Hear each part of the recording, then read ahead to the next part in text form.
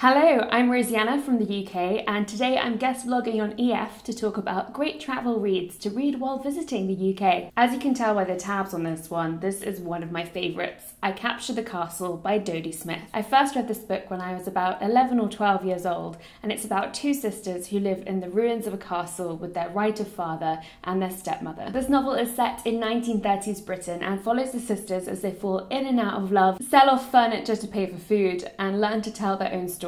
Part of why I come back to this story over and over again is because I love ruins, and the way they talk about the castle reminds me of the sweeping abbeys that you can find around the UK. Born and raised in London, I am definitely a city girl, but I love visiting the countryside because of stories like this one. Speaking of the city, White Teeth by Zadie Smith is one of my absolute favourite books about London. It has the noise, the bustle, the voices of London, and Zadie Smith's writing is like music. She's one of my favourite authors, all of her books are brilliant and explore different parts of the London and British experience. If you're new to Zadie Smith's writing, White Teeth is an excellent place to begin. Its play with time is quite gentle at first, and then it throws you into all sorts of different narratives. Later, Samad and Poppy walked up through Harlesden, around Dollis Hill, and then, when it seemed they were hovering too near to Willesden, Samad waited till the sun went down, bought a box of sticky Indian sweets, and turned into Roundwood Park, admiring the last of the flowers. So chances are you've probably read Harry Potter and the Philosopher's Stone by J.K. Rowling, but I'd recommend a reread before or during your trip. There are clear points of interest, Platform 9 3/4,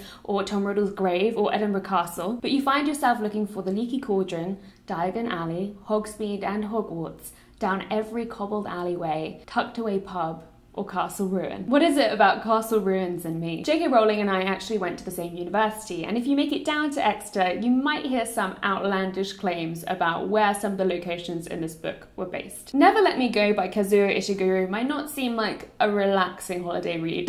This book is strange, quiet, and often dark, taking place in a Britain where medical ethics have spun out of control. One of Ishiguro's many skills is bringing out the eerie and haunting in the many benign landscapes of the UK. The quiet yet maybe sinister protection of boarding school, and the space between friends and lovers. The first instalment in Philip Pullman's His Dark Materials series, Northern Lights, begins in Oxford. But it's not quite the same Oxford you'd encounter if you took a bus or train to the university town. Nonetheless, it doesn't take much to feel like you've stepped through a window into Lyra's Oxford, with its aura of Britain through the ages, with its pristine college buildings and amazing university libraries. Oxford is also home to wonderful bookshops and lovely coffee shops, bars and pubs in which to read your haul from all of those bookshops. Lastly, I feel like I'd be remiss if I were making a video about books to read when you're in the UK and I didn't mention the lovely Jane Austen. I'm not going to recommend Pride and Prejudice today though, because chances are you've read it, but Emma is my absolute favourite one of hers. Emma Woodhouse, handsome, clever and rich,